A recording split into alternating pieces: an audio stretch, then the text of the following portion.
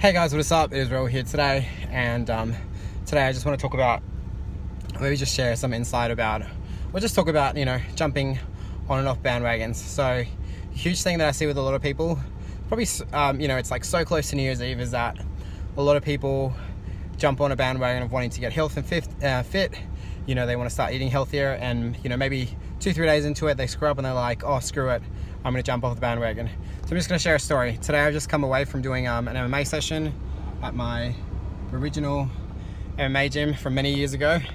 And something that I've wanted to for the past, quite a lot of years is been getting into myself, is to be getting more into MMA again, and to getting into jiu-jitsu and wrestling and fighting and all that sort of stuff. And something that I kind of had to put in the back burner when I first started my business. And I've stopped and started this so many times, and I'm not sure if this will be the one time that I'm going to stick to it, but I think it's really important to just keep doing it, keep being a part of it, to keep trying till you finally do hit that one time that you do stick with it.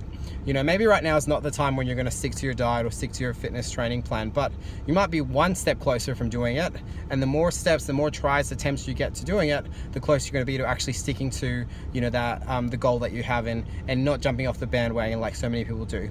So my tip of the day, or my just food for thought for today, is that no matter how many times you've quit something before, no matter how many times you've maybe tried something and it hasn't worked, keep trying, because you don't know how many times it's going to take for it to actually work. Anyway, that's my vlog and my tip for today. Hope you're enjoying these today, guys. If you find them valuable, please share them around. Thank you very much. Take care and peace.